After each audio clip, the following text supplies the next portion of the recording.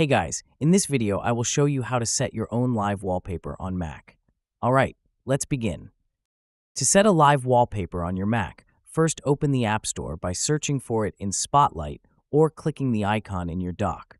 Once it's open, go to the search bar at the top left corner and type Dynamic Wallpaper Library. You'll see a list of results. Select the first app tile that appears and download it. Once the app is installed, open it. You'll be taken to a library filled with live wallpaper options. Scroll through the available wallpapers and choose the one you like. Click the download button next to the wallpaper you want. After the download finishes, select your target display at the top of the app window. Then click Setup to apply the live wallpaper. Once applied, your selected wallpaper will become active in the background of your desktop. These dynamic wallpapers often include subtle animations and time-based transitions, giving your Mac a refreshed and personalized look.